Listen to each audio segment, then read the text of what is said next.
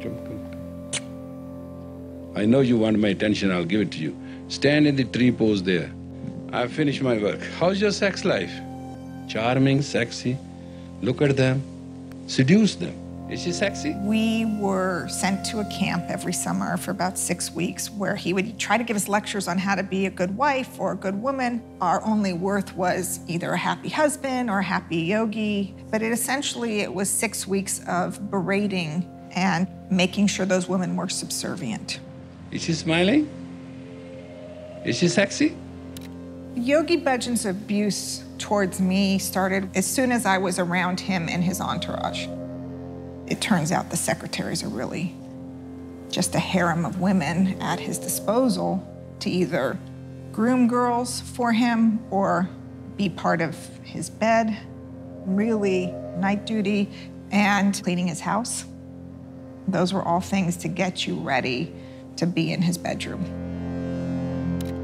For a number of years, he was claiming celibacy. He didn't initiate sexual contact with me for a few months. And by the time he did, I had hunkered down into the programming. And it was okay because he was the teacher and he was the one determining my life. But I learned that he had named me publicly in a way I did not ever know about. Premka. It's a name that actually any Punjabi would know meant like a mistress. He claimed to have an exclusive relationship with me for 8 years out of my 16 years until I found out he was having sexual relations with other women at the time. From the standpoint of the power dynamic, anyone that he was with was rape. Nobody feels they have much choice in this situation. You know, he's the one in control.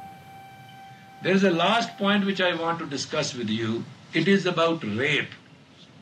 Rape is always invited, it never happens. A person who is raped is always providing subconsciously the environments and the arrangements. If you do not provide the circumstances and the arrangements, it is impossible. Rape can't happen unless a woman invites it. There's no way that a woman can be raped. I mean, what an absurdity. Anyway, how do I feel about that? I feel like he was covering himself. I was cleaning the house, and he said, "Turn around for me," which I have subsequently learned was a common thing he did with people.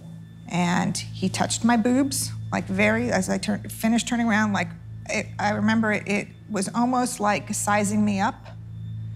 And then he said, "You're turning out nicely."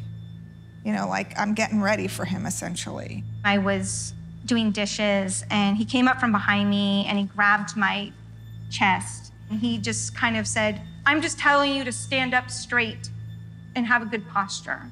And he put his hands on my chest, and he said, "And be proud of these." He gave me a wedding ring, called me his wife. He said I was his youngest wife. I was his most innocent wife. I was his virgin wife, called me the Virgin Queen. Called me the Virgin Queen.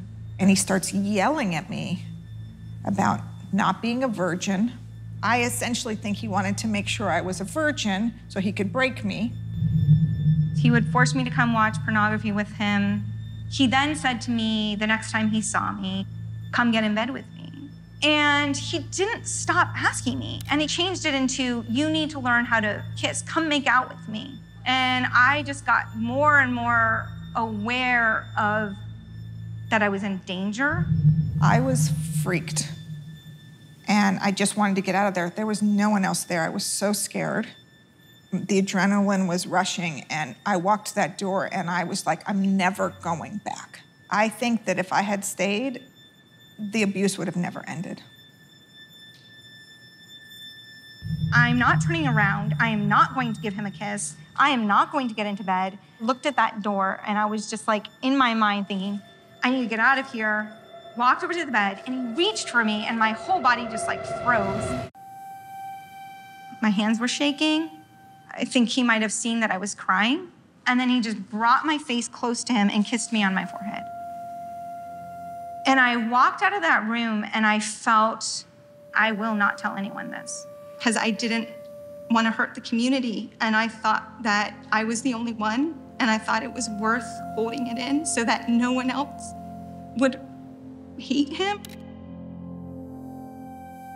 Silently, many women in 3HO are suffering grievous abuse behind the scenes. Meanwhile, their venerated guru is meeting Pope John Paul II to discuss world unity. People come here like animals, eat, do everything, and die. I mean, that's not human life. The 90s are jet-set years for Yogi Bhajan. When he's not entertaining dignitaries in his ashram, he's advising governors and meeting with the rich and powerful. I went all over the world. I feel God lives everywhere. There's so many people who'd set up a lot of this abuse in motion. I never warned anybody about what happened. I knew I wouldn't be believed. Things never changed. After 16 years, I chose to leave. Literally, I'm sure there's at least 100 women that he assaulted. There are many who will never speak up because he kept it covered. And people were terrified. If you listen to any negativity about the teacher, it will pollute your spiritual destiny and you will fall. You will fall from grace. You will fall. Whenever allegations emerged about his behavior, Yogi Bhajan returned fire. I don't know what the lies are. I don't believe. Because my definition about lie is when you temporarily cannot face the truth. In 2004, after a long battle with diabetes and heart disease, Yogi Bhajan dies at his home in Española at the age of 75. Honoring the life and contributions of Yogi Bhajan, a leader of Sikhs, and expressing condolences to the Sikh community on his passing. Congress hails him as the king of spirituality. And recognize his legendary compassion, wisdom, kindness, and courage. But to many, his death means he'll never face justice. The amount of women that he did this to and the level of abuse. He sent us to the schools, he sent us to the camps. We were told to call him our grandfather. And the fact that we were just sexual beings for his taking is so infuriating and so hard. And it's like, I'm furious, I'm hurt. This is not the way a Sikh should behave.